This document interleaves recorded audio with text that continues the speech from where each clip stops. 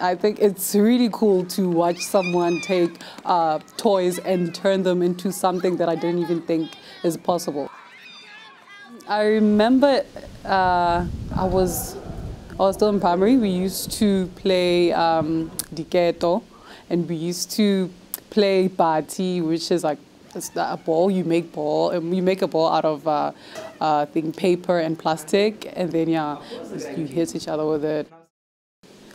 When I got to school, I never really thought about what I did at home. You know, what I did at home was just playing, fine. Then when I get to school, it was like, okay, school, strict. I had to do this. Like, if I don't, the teacher will beat me. And then like, okay, fine, yeah. And then it was never, I never related it to science. I never even, like, it never came to my mind.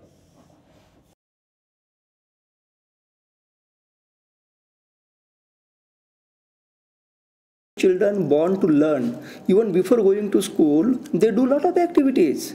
But if you try to connect that activities with their school education, with the school science education, then actually they correlate. This is what I am doing outside the school. But this is not just play.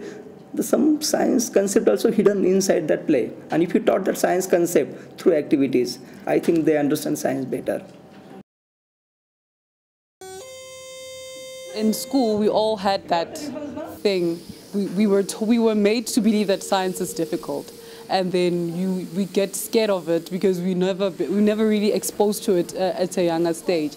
We think of it as a monster that's just gonna make you fail, and then you get to grade 10, then you're just like, okay, fine, I'm just gonna go for something easy because well, they said I'm gonna fail if I do science. We didn't even have a science lab. We never really got to engage with science. Like even the people who did science, they just knew it because like the teacher would come to the room and say, okay, this is velocity, blah, blah, blah. And then that's how you know it. Okay, fine. You never really get to like, they tell you, okay, this is how it happens. This is why we call it this. And, you know, so yeah, it was bad. It was bad because what you were told is what you had to believe in. Now let me show you more. We don't need very expensive laboratory for teaching the science. With help of the common available material, you can design your own things, own experiment, and teach the science. I really wish programs like SciFest would go around everywhere in South Africa, everywhere in the rural areas, because it's really bad out there. They should be made aware that science is everywhere and science is fun.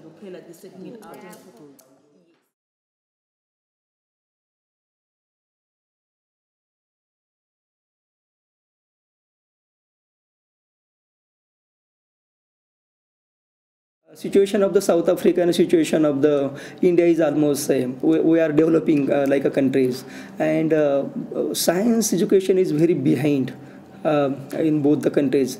So we try to little bit our effort to put to make the science education more interesting. And if you make the science education more interesting, maybe for high school level or primary school level, then there is a chances to get. Children try to go to science stream, and probably in future you'll get the great scientist.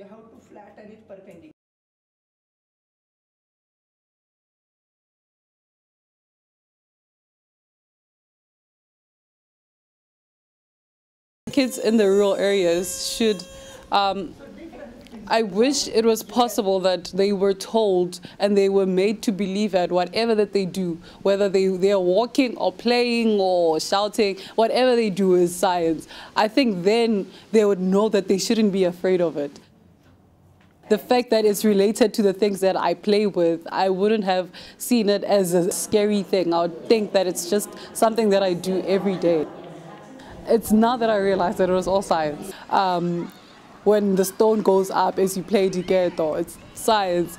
When you hit each other with the ball and then it gets there, and like there's a reason why, like when you let the ball go, there's a reason why it doesn't go up and it goes down.